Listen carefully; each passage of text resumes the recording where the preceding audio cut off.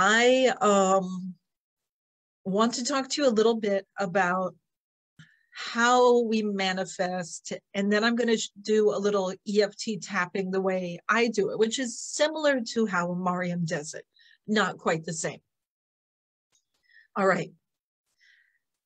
There are people who they just go and they make a wish. Oh, I wish I could have this. And they think that's manifesting, but it's not. It's the first stage of manifesting. You have to go forward, like in communication with your guides, in communication with your heart, and like releasing everything that's blocking this from happening to you and, you know, or for you, and going forward with like joy and ready to find your fulfillment. You have to put action with your wish. There are people I have seen, people who are really divine, who they can just wish for something and it happens. But these people put in like years of practice, or they just have the natural ability to really connect with things and make them happen.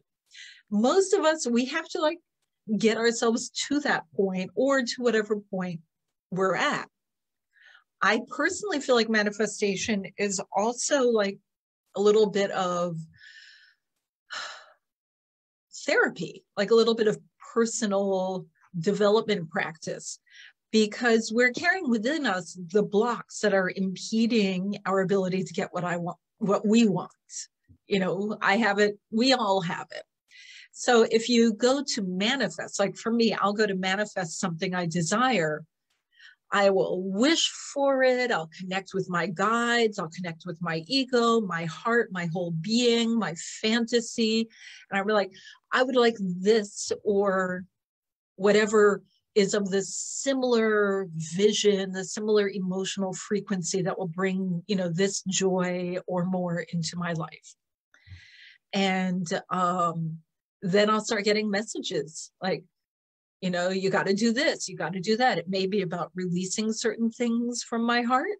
It may be about increasing certain activities, doing certain things, you know. And sometimes I get messages, you know, offer this to people, or release this from your life, or instead of doing this practice, do that practice, or, you know, like, I'll get information and I keep going forward with the manifesting, with receiving the information, communicating, working on it. And in the process, I will learn to get rid of things within myself, or release, that block me from having the full faith that what I desire can be my living reality. And so it's kind of like therapy in a way. If nothing else comes of it, I have a lighter persona going forward with greater joy and faith with my daily life. So that is, you know, and if that is like something that makes you happy, then everything else is even better. Like, even if you don't get what you're asking for, you're getting more joy in your daily life. And that alone is worth the practice of manifesting. But generally, like we saw last week, I got my aurora borealis, I got to photograph a shooting star. I got that really cool view of the sun and the moon both setting at the exact same time on either side of Silver Mountain. I mean, you know, cool, wonderful things were brought into my life, and I was aware of them and participating with them. It had no effect on my, you know, greater desire for life, but it made me so happy, feeling so good about how manifestation can be part of my life, that then when I think of the bigger things that I want that will affect my life, I don't feel like, oh, if only I could manifest it, but I don't know, I don't have faith. Instead, I'm like, well, I know I can. It's just a matter of how do I do it? You know, whole different shift in my internal dynamic. So today I am going to show you how I do tapping. It's similar to how Maryam does tapping, and she is much better at this than I am. She's like fully studied and everything. I'll admit, I'm a little, half-assed about it. I used to, at my wellness center, I had this woman, Katie, who was amazing at tapping. She led a lot of EFT events at my place. So my formal practice is just hanging out and tapping with Katie while she did it. But she's the one who tapped my dream man into my life. So I've seen her like EFT and amazing stuff. So it's, again, similar to Maryam's. We'll go through the whole process 3 times, starting here.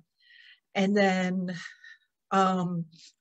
when I do it with, the way I do it is we start with our karate chop. Actually, no, that's not true. We start with the top of our head because I'm a big fan of opening up the crown. And then we go to the karate chop. And then we go to the points here, here on the outside of the eyes, at the top of the bony part beneath the eyes. Don't get too close to, I might be a little bit in the shade. Don't get too close to your actual eyes. You never want to get too close to your actual eyes. It's the bony part on either side and the bony part at the bottom near the nasal passage.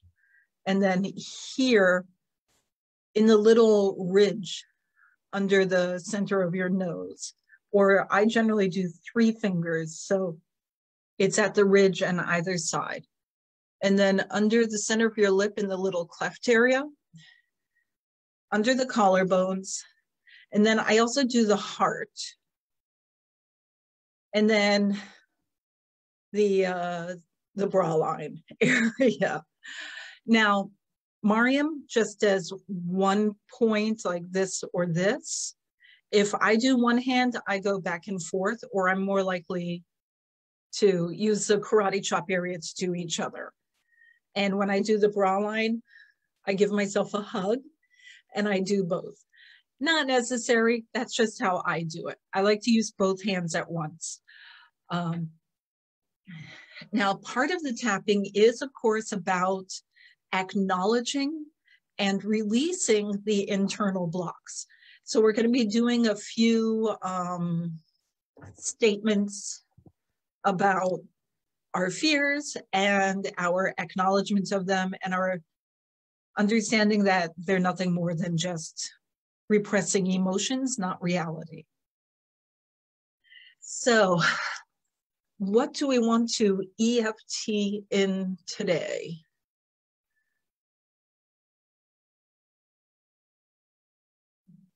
Laughter. Let's bring laughter into our lives, because today we're working on a technique, and I think every person can enjoy laughter, moments of laughter in your day.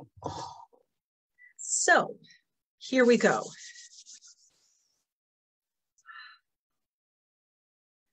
Give yourself a moment to sort of get your energy flowing.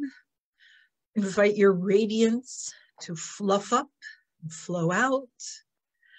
And as always, we like to open our crown chakra so that our guides can, come in, and open our root chakra so that we're not getting stuck anywhere. Everything that's flowing in is flowing through and out and emanating out, because our flowing energy helps to make things happen. We're connecting with what we want out there. All right. And let's start by opening the tops of our heads. And again, you can do one-handed or two-handed. And if you have any areas around your head that feel like they're pockets of tension, acknowledge them, give them permission to release. And you can sort of tap all around your head the first time round. And then we go towards this top area. Tap gently.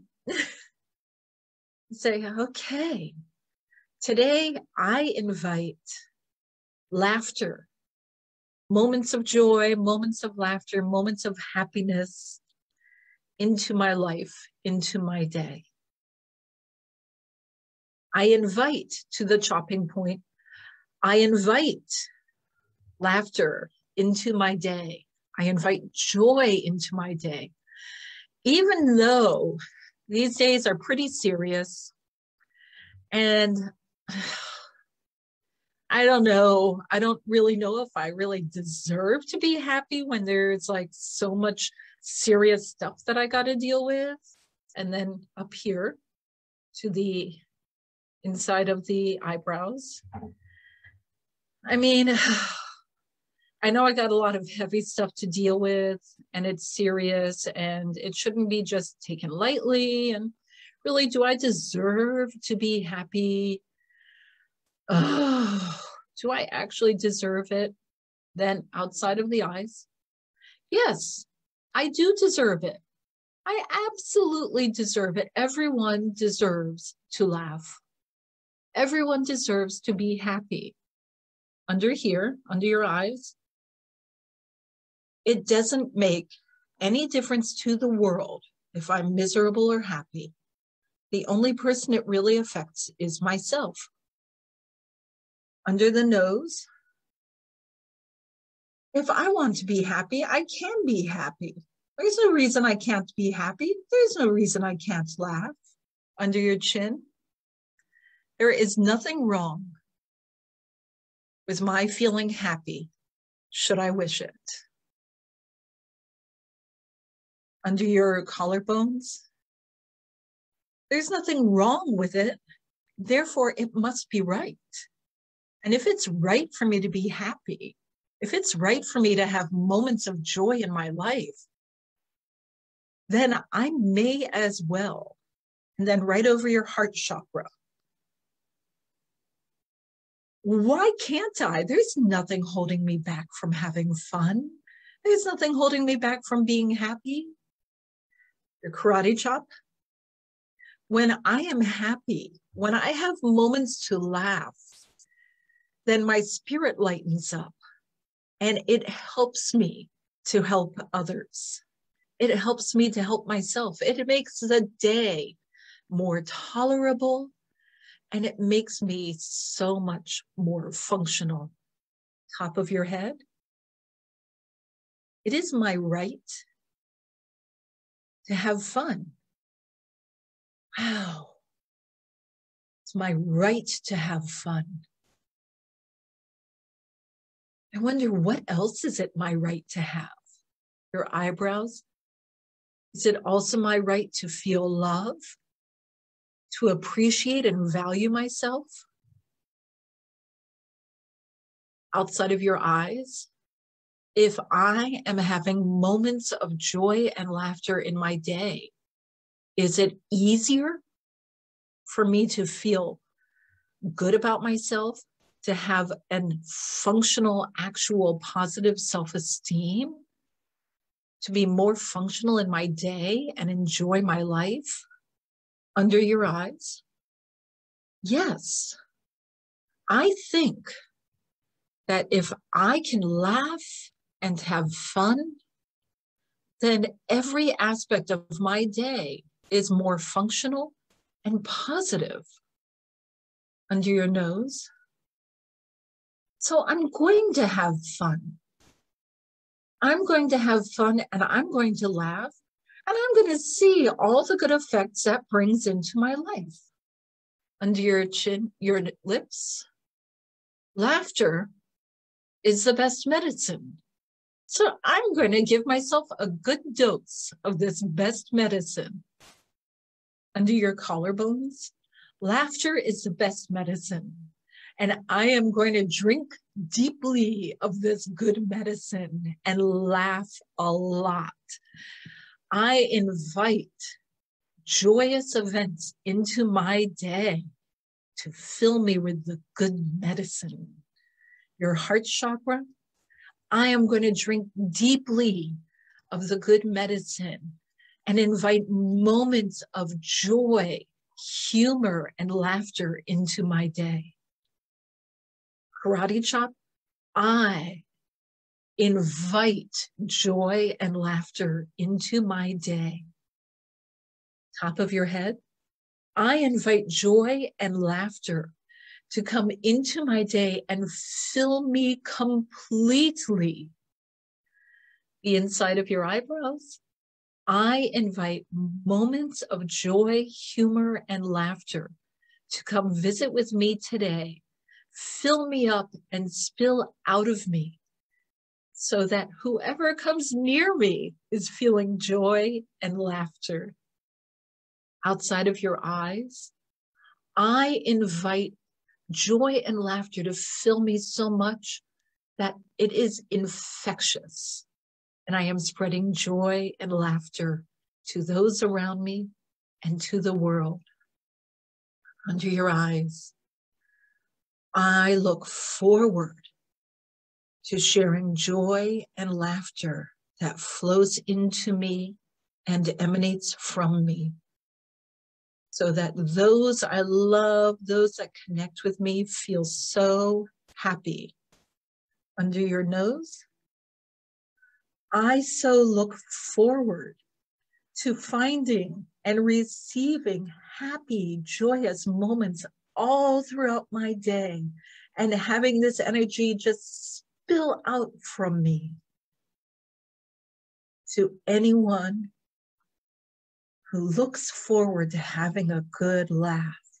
Under your lip, I look forward to sharing joy and laughter. I look forward to experiencing, flowing with, and sharing joy, humor, laughter, fun. Under your collarbones, universe, dimensions, guides, the world, bring your joy, your humor, your laughter to me, and I will enjoy it, magnify it, and pass it along your heart chakra. Today, I am going to fill myself with joy and share the joy. Oh, it's going to be a good, happy day filled with laughter and joy. Press in on your heart chakra. Ooh. Oh, forgot. Under the bra line, if you like. Give yourself a big hug. Oh, thank you. I think honestly, Katie did the heart chakra instead of the bra line. So that's just the way I naturally do it. But you can do either, you can do both. So this is our tapping today, the haphazard way Bonita taps. And I hope that each of you has a day filled with joy and laughter, moments of humor, and an absolutely wonderful time. See you all tomorrow. Thank you. And